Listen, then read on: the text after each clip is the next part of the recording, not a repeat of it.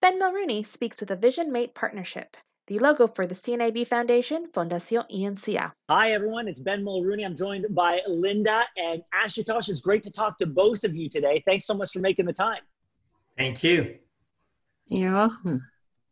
So one of the reasons, before we get into the three of us talking, we should talk a little bit about the virtual Vision Mate program, because I think it's a really important sort of launching point for this conversation.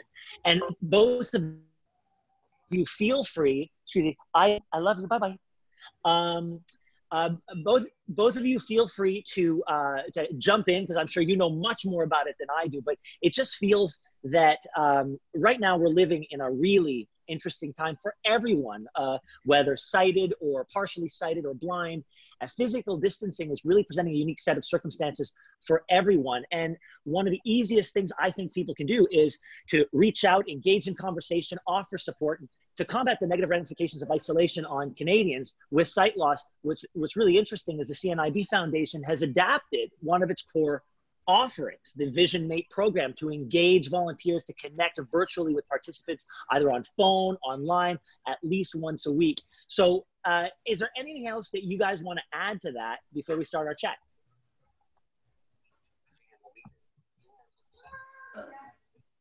Yeah. Ashutosh? Yeah. Linda, would you like to start? I don't know what to say. Well, that's all right. Well, why don't we just talk? Why don't you introduce yourself to me, Linda? Because what I've learned is that you are a really active volunteer. Like, you are not somebody who just sits around. You like to keep busy, don't you? That's true. Yes, I am busy all the time. So so you run the Trailblazers Tandem Bike Club, bingo nights at the Bayview offices. You volunteer for the CNIB making satisfaction calls. You're a member of the Canadian Council of the Blind. Do you sleep, Linda? Yeah. Funny you should ask that, because everybody else asked me the same question. So talk to me about where Ashutosh fits into your life. He comes once a week and assists me with any computer work that I may need completing. A lot of times I have to either create a program or schedule or keep track of databases, or we attend community fairs. We get people signing up who want to be involved with our club. And I always keep track of these various projects. And longhand is very difficult for me to see now with the low vision. So a Vision Mate is very helpful and convenient to allow me to stay this busy. I've always been like this all my life. So having the Vision Mate makes a world of difference as well to my life. Ashutosh, how did you come into the orbit specifically of CNIB, generally of CNIB, and specifically of Linda?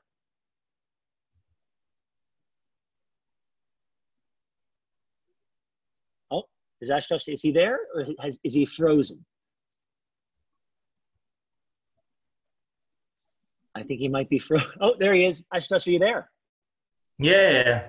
Somehow it got disconnected. I don't know. Oh, no, that's okay. We're back. So tell me, how did you join up with CNIB, and how did you end up partnering with Linda?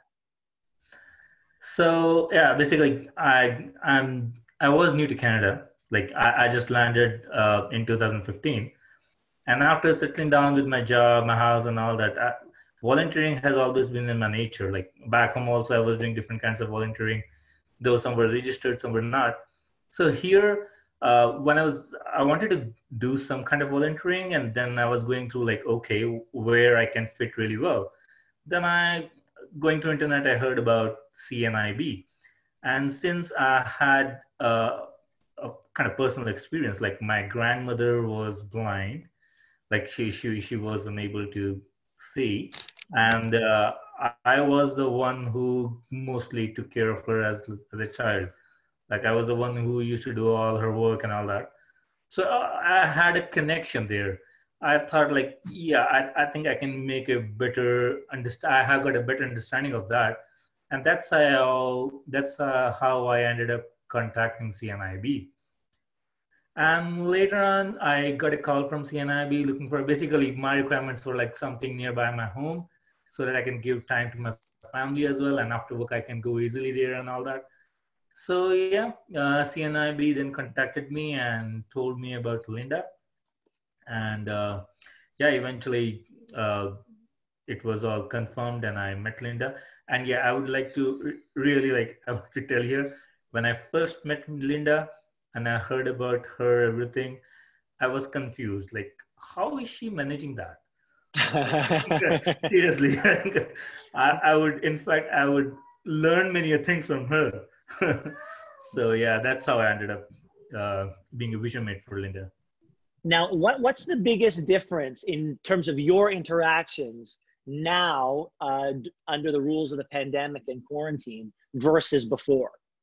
So to be very frank, we are basically like most of the work I do for Linda is it has like it needs to be done through papers and all that. So those things cannot be done virtually. So, but I do contact her on Mondays, and we are postponing things for now because of this pandemic, and obviously we both want to be safe and the rules and all that.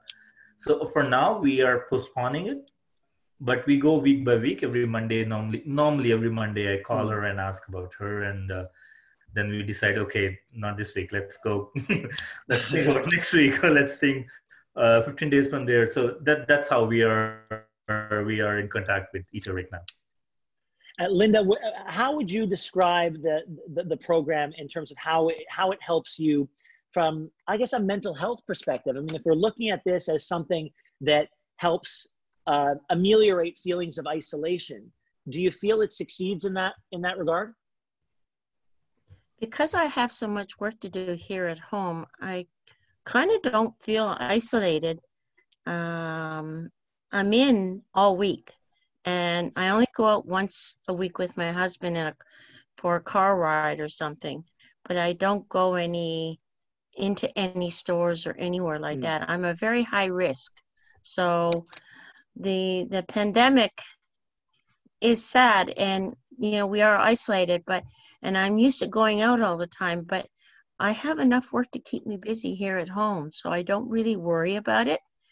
I try to contact friends that I know that need the phone calls, and my children and friends and family. I just cope with it day by day.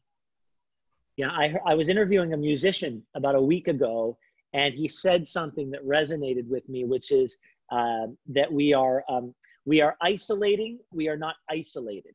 That if we strive for it, we can find just as deep, if not deeper, connections while in isolation than we had before. It's so true. That's an excellent analogy. With all the programs that are being offered out there by CNIB and other ends of CNIB, I don't think anyone has a chance to stay isolated. I even get to play my bingo, my virtual bingo. Oh, do you really? Yeah. Hey, if you need somebody to call the bingo numbers one day, you let me know, because I would love to do that. You like bingo? I like being the guy who calls the numbers. I like the person to play because I like winning.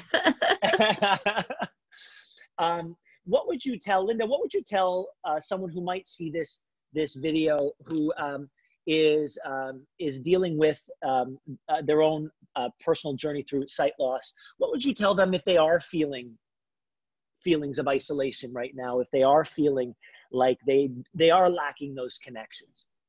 I would first talk to them and get to know them and find out what their interests are, and suggest or help direct them in a way that they could feel more independent, more, self-esteem, or do things that makes them happy.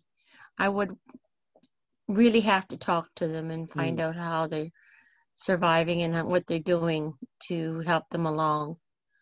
That's a very good point. I mean, you have to start knowing the person. You can't prescribe them a solution until you know who they are. That's a very, very good point. Listen, I want to thank you both for chatting with me. I think that when I first joined CNIB, I was a little overwhelmed with sort of the mission that this organization has, because I tried to explain it to some friends. I said, imagine every aspect of your life, every single interaction that you have with the physical world. And then imagine that physical world not being designed for you. This organization tries to raise awareness about that and change that fact for those who need it. It's the most comprehensive job of any organization that I can imagine. And so I want to thank you for talking to me, because the way we want to end this was almost a call to action to anybody who's watching this, that just reminding people that with physical distancing measures in place, it can be really difficult for people with sight loss to do things like picking up groceries or prescriptions. And so we want to ask the people watching if they're willing to help. CNIB would love to hear from you.